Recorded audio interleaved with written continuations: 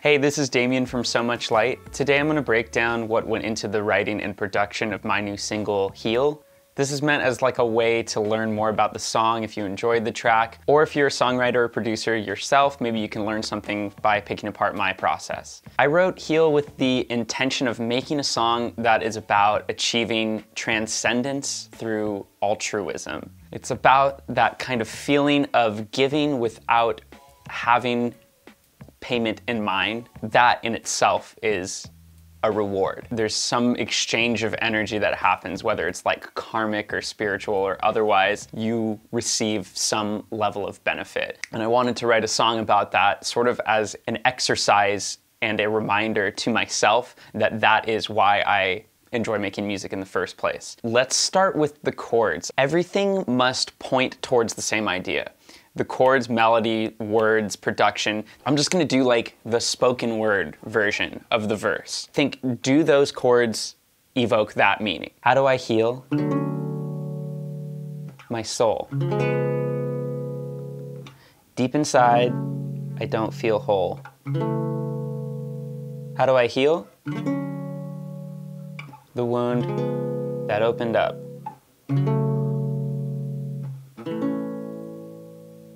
How do I heal? It's this kind of flowery chord. There's a happy, sad crossover that sort of happens.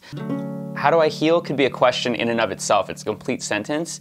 But then the addition of my soul is a deepening of the question. And to me, this movement downward kind of feels like a deepening of the idea. And then we just keep moving with that feeling until we get to the conclusion of the verse, which lands us in the tonic.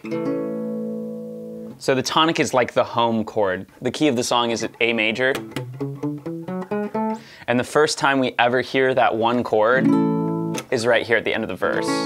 So not until we land on this A major chord do we necessarily know where home is supposed to be. And I feel like that ties in really well with the function of the verse, which is kind of like establishing setting. Now I'm gonna spin around. I'm gonna talk a little about the production that went into Heal. I wanted it to have like a traditional verse, chorus, verse structure, but I wanted there to be at all times an escalation of parts as they returned. The first time we hear the chorus, it's in this kind of like halftime feel where it's like I always use this imagery of getting above the clouds. It's like when you're in an airplane and you like break through the cloud barrier and then you're sitting on top of all of it and it's just this like really angelic space. That's the image I have in a moment like this. And we burst.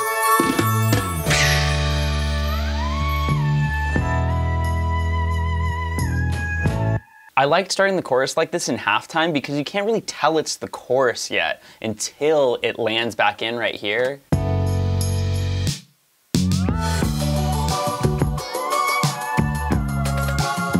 You get to have the hook of like the feel change twice in the first chorus. Another thing I want to sort of single out is this elegant baby track.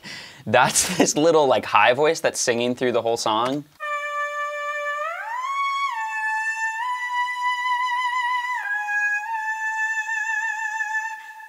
I like the idea of having like layers of hooks. A vocal hook that's singing this high up is great because it's a voice and your ear identifies it as a voice and it has this like human quality to it, but it's singing way above the range that I'm singing so it doesn't conflict with it as much.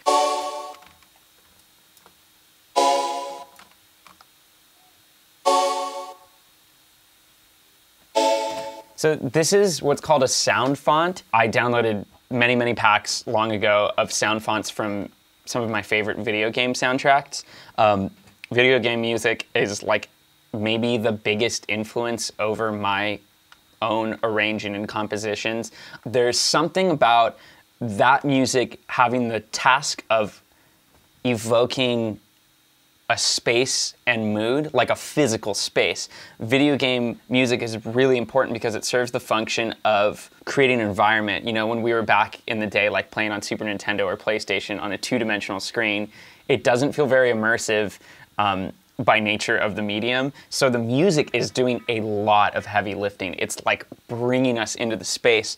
My brain just kind of formed around video game music in a big way. I think we can all relate to that. It's deep, deep, deep in my head. I like to really lean on that because I feel like it's, you know, a unique feature of having grown up as a millennial. Okay, so how do we elevate to the second chorus? Because this time when we come into it, it's not gonna be halftime. It's just gonna hit right away. So we need to make sure that feels good and doesn't feel like underwhelming. So what happens is at the end of the second verse, things get very, very tiny. They start to bit crush, which is another thing that harkens back to like this sort of video game music-y feeling where it starts to sound like it's shrinking, shrinking, shrinking onto like a Game Boy or something.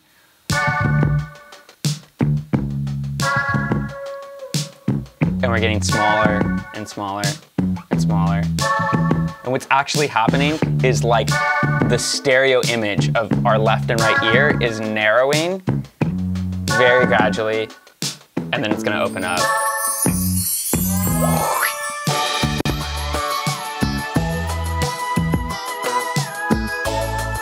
So here's that like Armageddon meteor hitting the earth moment.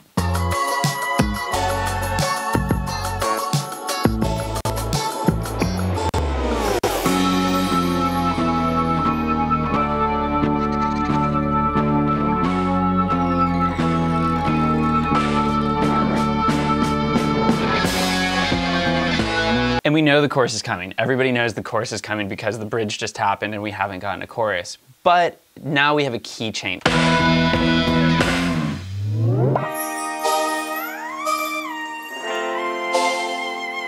It's kind of the same halftime feel as the first chorus. So that, I was really proud of this fill. I'm gonna just like highlight it for a moment. So it actually has like Ableton's resonator on it. So like these drum hits are actually like lightly tuned onto notes. And it's a long chorus, so we need more escalation. So a couple things happen. These little buddies come in.